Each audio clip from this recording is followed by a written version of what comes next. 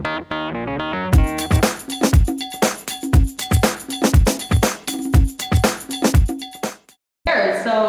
and if you can just yell real loud, you don't have to do the stand-up to the microphone thing.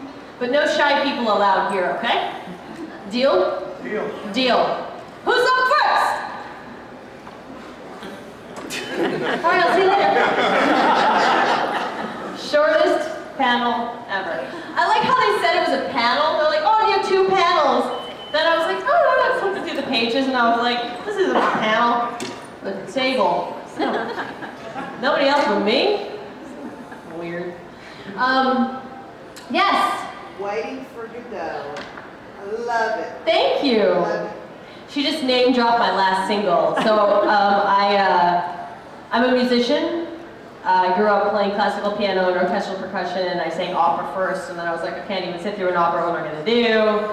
But I still make music, and the last piece, Waiting for Godot, I produced a music video as well, so you can see all of that on the interwebs. It's a thing called the interweb, in case you've never heard of it. Yeah, and thank you for watching it. You know, it's funny because when I decided to make it, I was like, I'm making this good, and I don't care if anybody likes it. I'm just going to make it my way.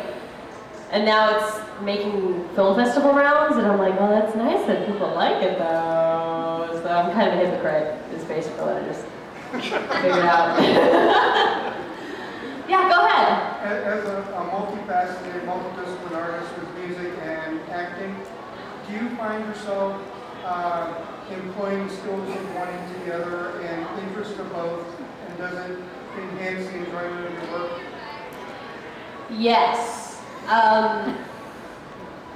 I would say that it's, you know, you see actors who are oftentimes good at other things as well, like Viggo Mortensen is like somehow an amazing painter, and everybody kind of has something else that maybe they did in a past life that they do now, that they can still do now. And I truly believe that if you're an artist who has created a process and taken the time to become very good at what your chosen craft is, you can apply that process as a template to other arts.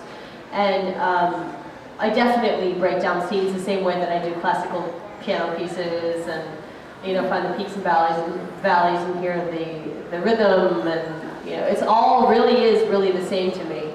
It's storytelling in a way, you know? Yeah, it's very much the same. Thank you.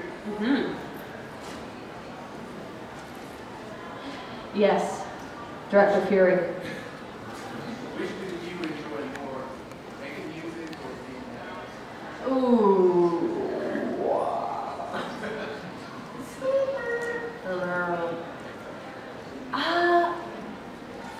I mean, I think it's pretty obvious I've chosen acting, you know, and I have no time to make music the way that I would had I ended up being a musician. Oh, that's hard. I think at this point in my life, music has become therapeutic. So instead of going to therapy sessions, I just work my shit out in music. And I do, though, you know. If I have a writing session with a writer, I'm highly collaborative. You know, I run my music project on my own. I'm the producer, and there's no answering to some. That's the one thing that's annoying. So when I was like going after different producers to collaborate with, a lot of times they would be like, "Great, who do I talk to get in touch with you? Like, who's the producer who's your manager? Who's your?" That shit pisses me off. I'm like, just because I'm a girl and I'm on a show you may have seen, you don't think that I run my shit. But then I get over it, and then, you know. What was the point? What do you like? What do I like more? Yeah, because I'm fairly autonomous, it's impossible to find any time. And so anytime I actually go through with it, it becomes this huge big thing. And I mean, even Waiting for Godot is like almost 5 minutes long. It's got 3 distinct music modalities to it, and it's there's like a choir breakdown, you know, it's like, who does that? I don't know. But I just felt like it needed it, so, but yes, so that was now I remember. So if I'm in a writing session with a writer, oftentimes the experience in my writer's room is much more about what are we trying to say, what haven't you said in a song before, what are you embarrassed to reveal, you know, they're therapeutic, they're really therapy sessions, you know, how does that make you feel, you know, and how do you feel about that, and then we put it into a song, yeah, go for it. Describe your performance in The League on FX. Does anybody watch The League here? Yeah, some hands. So that show is improvised. We have a skeleton script.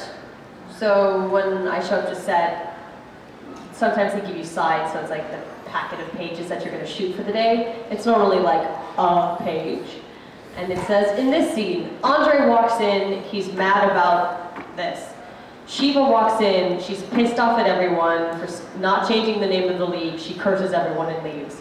That's it. And then we turn those into these long-winded scenes, and then, I mean, they just edit it into fruition. It's craziness. And these guys and Katie are insanely good, and they come up with stuff that you just can't not laugh at. So, oh God, you gotta really bring it when you show up, because you have no idea what you're in for. I just signed off on the gag reel.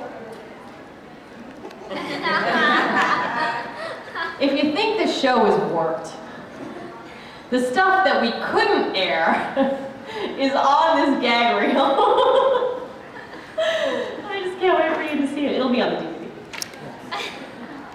Get that. Go ahead.